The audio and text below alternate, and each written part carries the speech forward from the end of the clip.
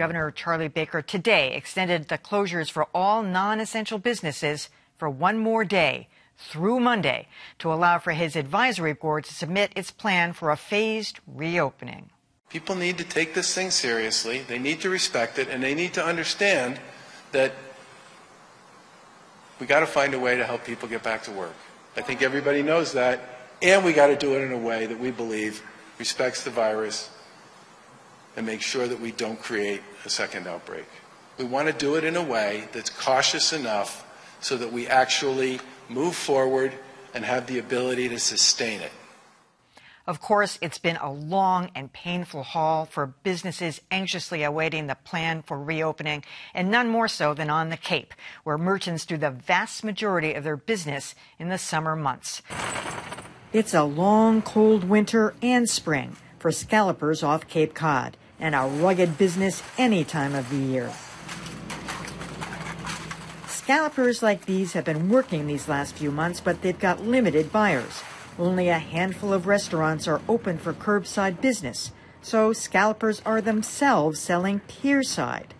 Meanwhile, other businesses have been shuttered completely. The summer's really our bread and butter for us.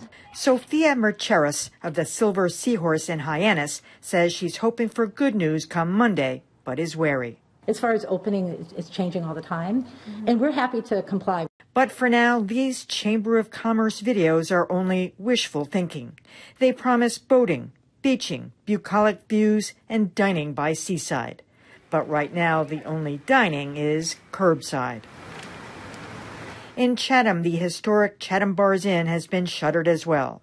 The luxury seaside resort offers hotel rooms, private beachfront houses, cabana beach setups, a porch full of furniture, and 3 restaurants, not to mention a bustling wedding enterprise. It's all been on hold. And joining me now are Gary Thulander, Managing Director of the Chatham Bars Inn, Claire Adams, who co-owns the Salty Market in Truro with her husband, and State Senator Julian Cyr, who represents the Cape and Islands. Welcome to all of you. So I'm going to start with the big picture, go to the middle picture, and then the smaller business picture. So starting with you, Senator Cyr. I mean, it's a simple question. Is the Cape ready to open come next Tuesday or Wednesday? So I don't actually think we'll be, if you listen to the governor and to the recommendations and advice that's been coming out, this is not going to be like turning on a light switch. So I don't think the Cape or any part of the Commonwealth will be able to sort of open on Tuesday or Wednesday next week. What we're looking at is a cautious, phased-in reopening.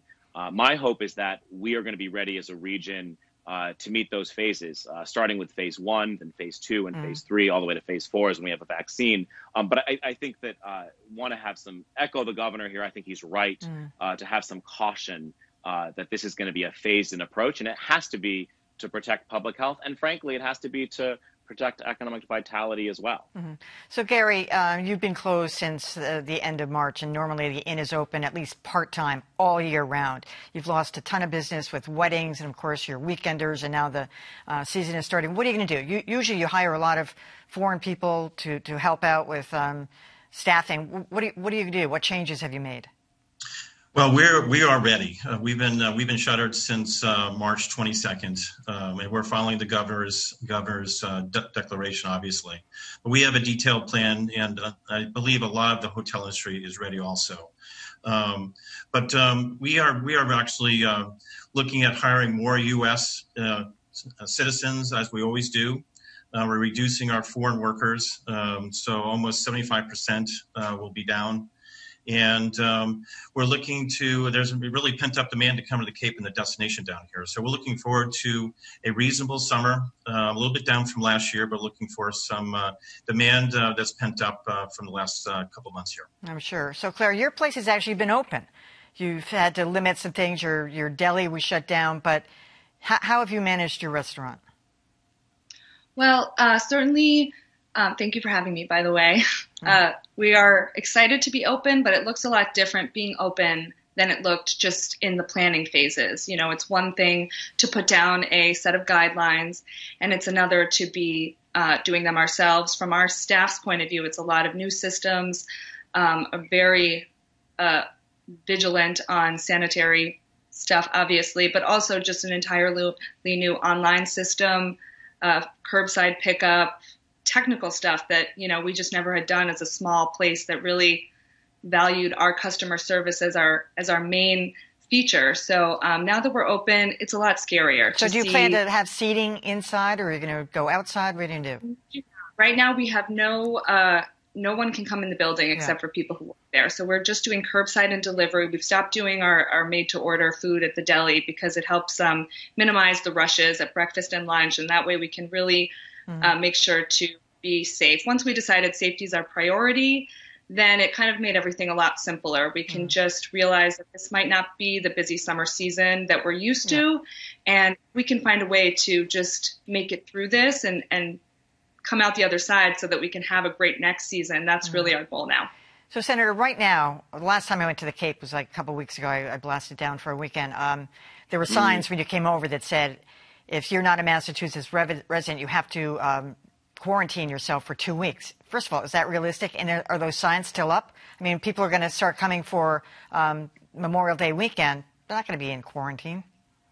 So those are the rules of the road, Emily, under Governor Baker's order through May 18th. Yeah. But really, what's important here, right, is that we are speaking with a uniform message to anyone who's here, to the public. So first and foremost, our year-round residents, and now our seasonal visitors. Actually, I think a lot of where economic activity is going to come from, our season's going to come from, is people who are spending the season, maybe spending more time than they usually would here because, they're working from home.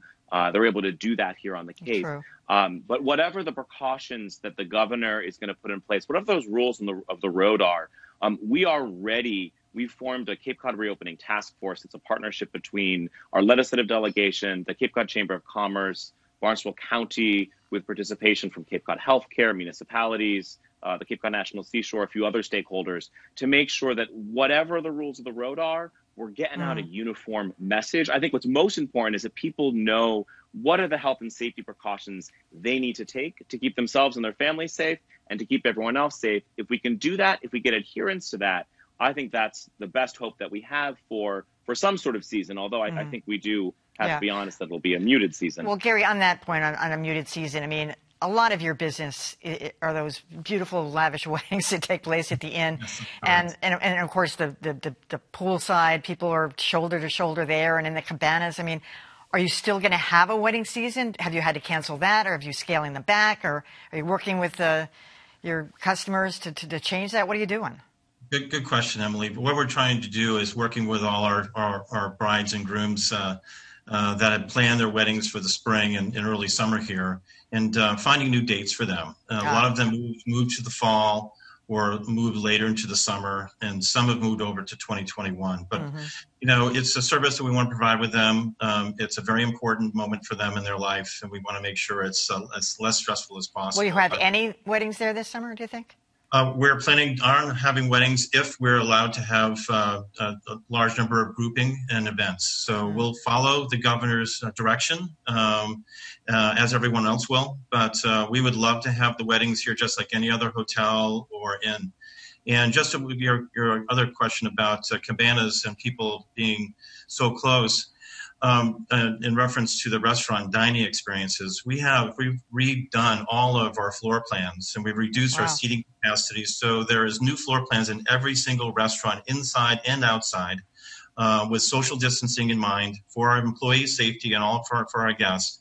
And we're still planning on providing that wonderful dining experience they're expecting. All right. And with the pool and the beach, the same thing. There will be social distancing with the chaise lounges on the beach. There'll be a floor plan already set up so everyone has their distancing and be very comfortable. So it should be pretty seamless with our plan. All right. We'll adjust as we go from there. And I assume, Claire, you're going to do the same thing. Eventually, you're going to have to open your door. People want to come into a restaurant, so you'll do that with some kind of cautionary approach to it. Absolutely. We really look forward to opening our doors fully, but certainly at least opening our kitchen back up and doing what we do.